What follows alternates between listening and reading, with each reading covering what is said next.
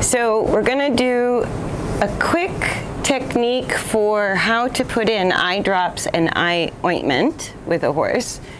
So I'm just first cleaning up Prima's face. She had a little bit of fly mask funk, and she gets very runny eyes. And so she's one that I treat her eyes regularly. And she also had an eye ulcer, which is, it's a lot of treatment. It's like every 4 hours they need something in their eyes.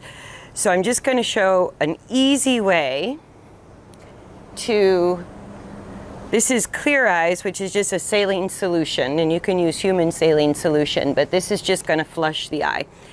So when you go to put anything in the eye, she knows, you want to stand here with their head over your shoulder, and that way you can reach up with one hand and kind of pry the eye open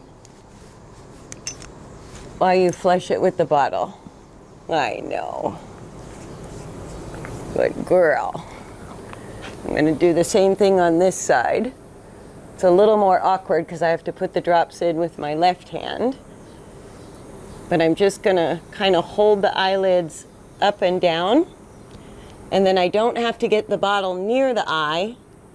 I can just get above it and flush the eye. I know, it's a big mess.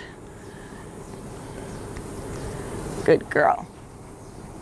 So in eye issues, if you see two different eyes, or like she gets a little bit of this swelling here, the flies bother her eyes quite a bit.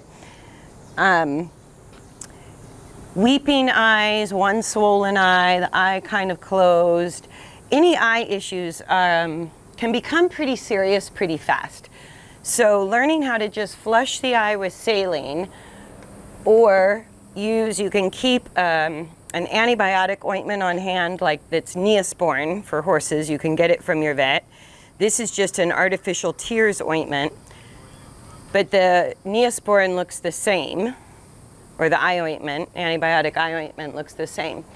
So what you want to be careful with when you're using eye ointment is that you don't poke them in the eye, because you certainly don't want to get an ulcer on top of any other eye irritation or a scratch.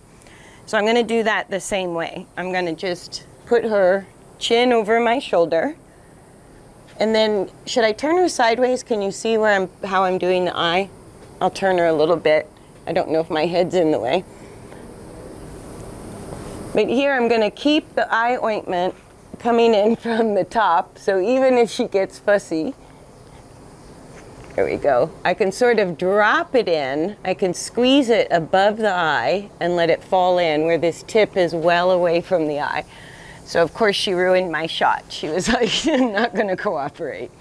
So I'll try this side. So I'm going to put it way up here and squirt it down into the eye, just like that, and then let her close.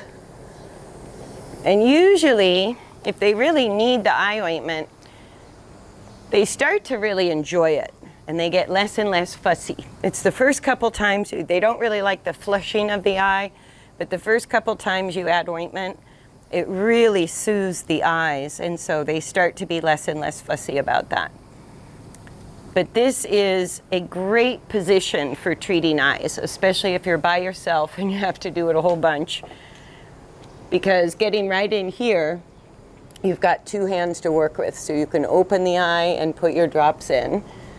And you're kind of controlling the head from here, and you can even grab the lead rope down here.